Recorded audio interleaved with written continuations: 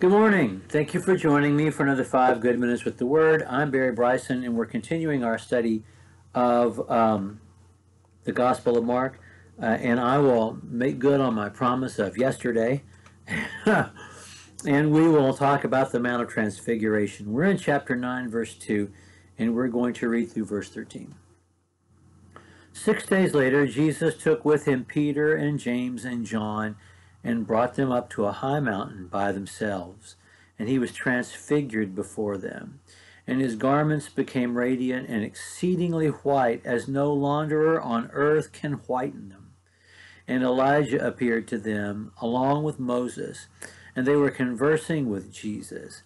And Peter answered and said to Jesus, Rabbi, it is good for us to be here. And let us make 3 tabernacles, one for you, one for Moses, one for Elijah, because he didn't know what to answer, because they had become terrified. Then a cloud formed, overshadowing them, and a voice came out of the cloud, This is my beloved Son, listen to him. And all at once they looked around and saw no one with them any more except Jesus only. And as they were coming down from the mountain, he gave them orders not to relate to anyone what they had seen until the Son of Man should rise from the dead. And they seized upon that statement, discussing with one another what rising from the dead might mean. And they began questioning him, saying, Why is it that the scribes say that first Elijah must come?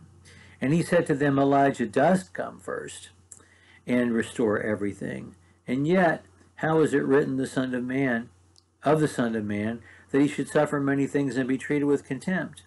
But I say to you that Elijah has indeed come, and they did to him whatever they wished, just as it was written of him.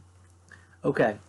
Wow, this is such a visually vivid account, and I know that we have all imagined it in our mind's eye. He still seems to be north, in Gentile country, up around the source of Jerusalem. I mean, of the Jordan River, excuse me. And if that is the case, the mountain is probably Mount Hermon, which was at the time and continues to be, at least for a while, snow-capped. The snows on Mount Hermon help feed the Jordan River. And so in Jesus' day, it would have had a very prominent it would have been a very prominent snowy peak. And this could have happened in the snow. So that's an interesting thing to think about as well. He was metamorphosed. He went through a metamorphosis. He was transformed before them. And his garments became white, radiantly white, radiating light, evidently. It's probably beyond what we can visually imagine, and because of the way language is strained to describe it. And Moses and Elijah are there. There are so many reasons why Moses and Elijah. The big reason, law and prophets. Moses is the lawgiver. Elijah is the first of many prophets. And the law and the prophets are there with Jesus. But there are so many connections. Moses, Elijah, and Jesus have all 3 fasted for 40 days and been sustained by God during that time. Moses and Elijah both had an unusual death, or passing from this life to the next. Moses died naturally, but God was the one with him, and God buried him on Mount Nebo, and God was the one that was there to witness his death. Elijah did not die, but was taken into heaven in a chariot. And they were with a whirlwind of fire. And of course, Jesus in the grave, his death, burial, and resurrection, they all had those unique circumstances, and that just scratches the surface of the appropriateness of Moses and Elijah being there. They're talking to Jesus. I think this whole thing is so moving when we think about how important it is for Jesus, who's about to turn his face to Jerusalem, to have conversation with these two men who knew something of the burden Jesus was carrying because they shouldered it themselves in a solitary way, the way Jesus did. For Jesus to have a moment, an all too brief a moment, in a sense, home again, in a sense, to enjoy something of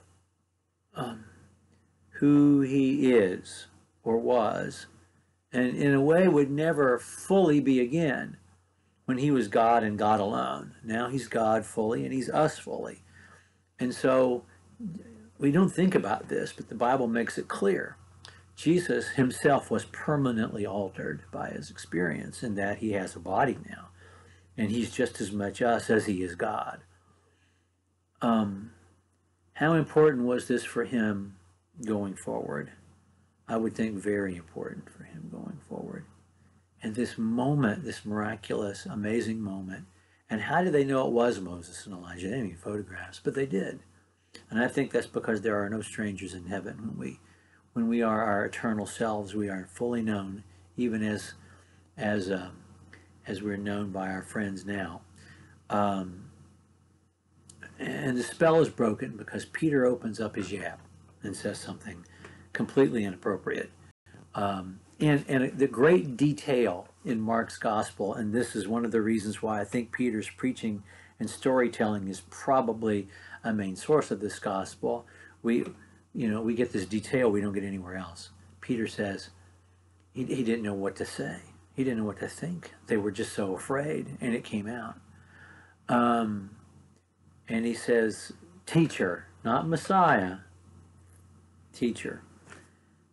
We're so blessed to be here. Let's build 3 booths so that we can honor Moses and Elijah and you. And God speaks. And we have, Mount Sinai experience at this point. God's voice from the cloud, and God speaking directly to a human being. This is my beloved Son. Listen to him. And then the moment is gone. And they look up and it's just Jesus there, the Jesus that they've known for these past years.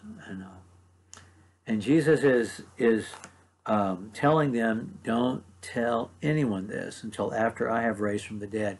And in all this, the thing that puzzles them is the raising from the dead.